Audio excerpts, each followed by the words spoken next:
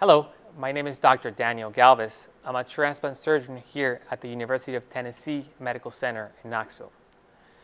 I'm here to talk to you about a very exciting opportunity for our transplant patients, and that is accepting organs with hepatitis C.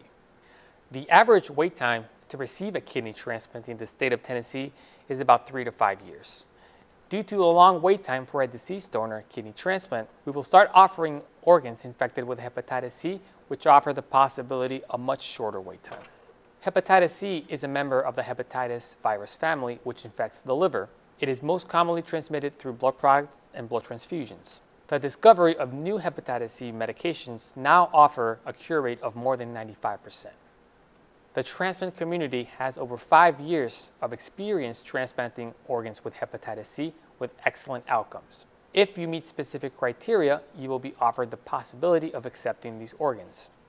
A special consent must be signed, and this will have no impact on your position on the kidney transplant waitlist. You may or may not become infected with hepatitis C. You will be monitored closely with frequent blood draws, and if the hepatitis C virus is detected in your blood, you will be referred to a doctor specializing in hepatitis C virus treatment. You will receive 8 to 12 weeks of therapy, and the virus levels will be checked frequently.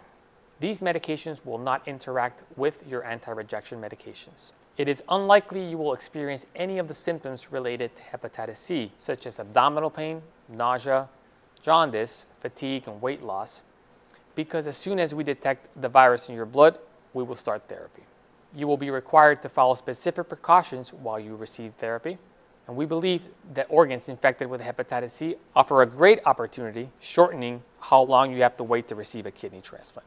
We encourage you to discuss this opportunity with your family members and doctors, and feel free to reach out to a transplant coordinator with any questions or concerns.